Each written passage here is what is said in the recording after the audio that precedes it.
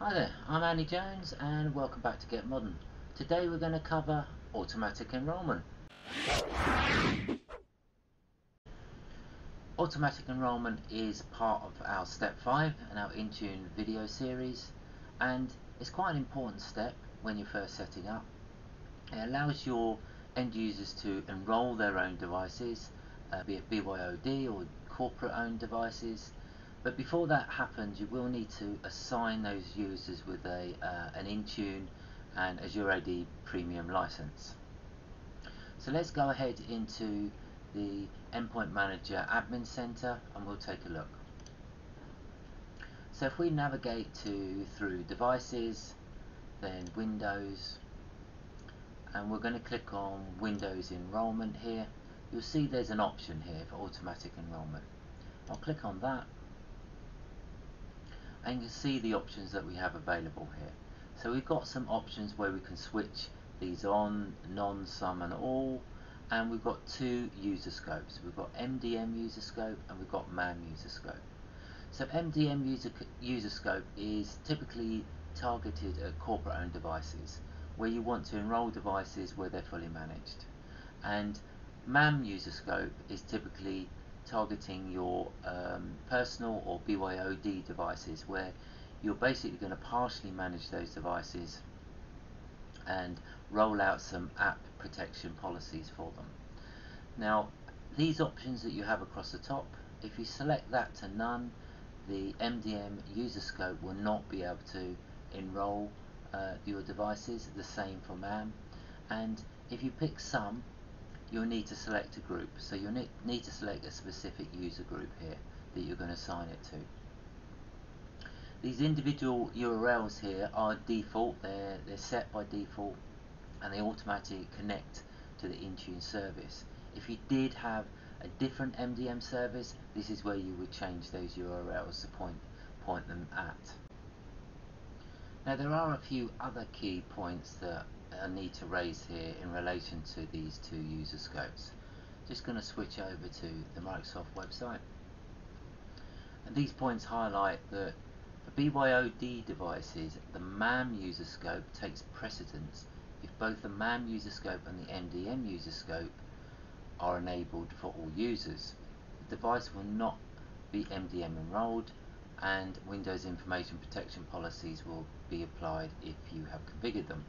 So this is all around the BYOD devices, and it's kind of highlighting that the MAM takes precedence there. If you do intend though to enable automatic enrollment for BYOD devices to MDM, you need to configure the MDM User Scope to all or some, where you pick a group, and configure the MAM User Scope to none or some and specify a group. You need to also make sure that your users are not members of a group targeted by both MDM and MAM user scopes. And then lastly, you've got corporate devices. So you've got the MDM User Scope takes precedence if both MDM and MAM user scopes are enabled. The device will get automatically enrolled in the configured MDM. So those are quite key points there, right? So that determines how you will select these switches and which devices and how you want those devices to be enrolled. So what I want to show you quickly next is, let's say for example you want to enroll your Windows device. The way in which you would do that is you go to your settings, and within settings you can pick accounts, and then within accounts you can choose the access, work or school option, and at this point you can add your account. So you connect to it, you put in your credentials, your Azure AD credentials here, and then that will take you through the steps in order to connect and register that device.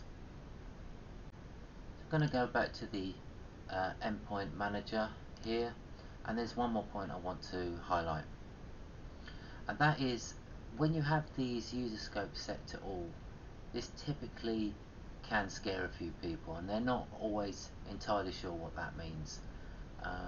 Generally people think that it means that any type of device can be enrolled, but obviously when you combine it with the other settings that you're setting up here when you initially set up your Intune platform, that's not the case.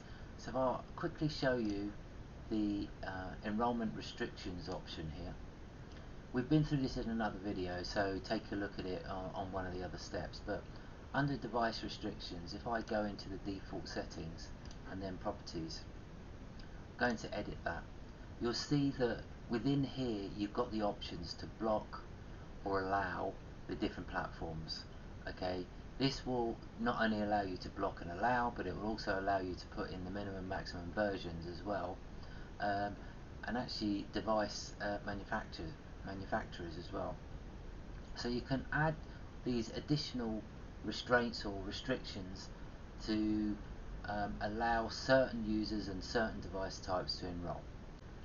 Microsoft recommend that you switch on two-factor authentication for your users enrolling their devices, and this isn't switched on by default when you do enable the automatic enrollment service.